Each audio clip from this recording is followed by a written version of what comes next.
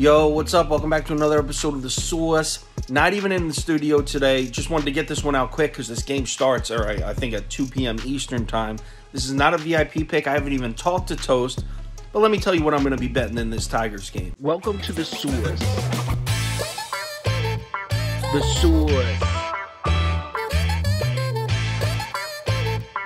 The Source. Hey, get the Source. So Tigers Twins doubleheader in Detroit. We never put doubleheaders on the VIP ticket. This one's not going on either. Personally, I like this first game though. So check this out. The Tigers are actually ahead of the Twins in the standings right now.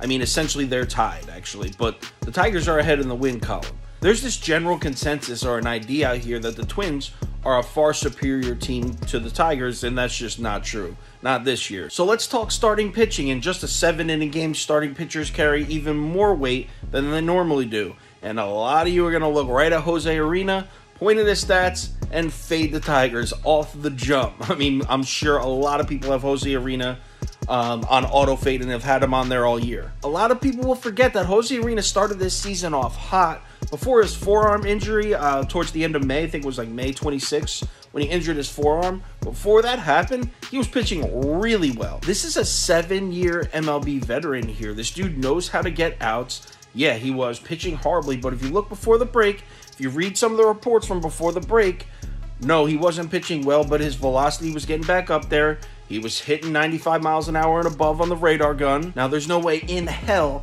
that I'm going to sit here and tell you Jose Arena is going to be great for the second half of the season.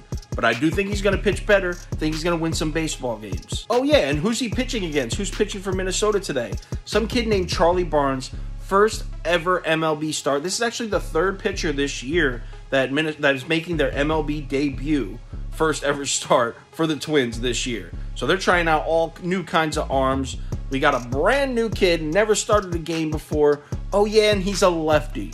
Why is that significant? Because the Tigers are smashing left-handed pitching. In the last 30 days, they are 4th in the MLB in hitting lefties as far as OPS goes. So you got the Detroit Tigers smashing lefties at home against a brand new rookie starter lefty at plus 100. Yeah, I'll take the Tigers. Again, this is not a VIP pick. I haven't even talked to Toast. It's still, what, 5 a.m. in Alaska, so he's not awake yet. But personally, in this early game, I am betting Tigers first 5 money line plus 100. First 5 over 3.5, because I think those Tiger bats are going to get right back to work. And I'm also going to bet the full game over. You can get it at 7. I'm looking at it. It looks like most books have it at 7.5 at around minus 104.